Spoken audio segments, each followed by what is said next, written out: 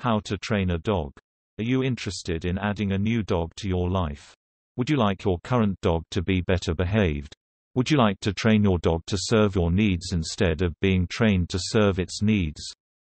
Attending dog classes led by a professional trainer is the best approach. But not everyone can afford classes. These tips are a good start to training your canine companion.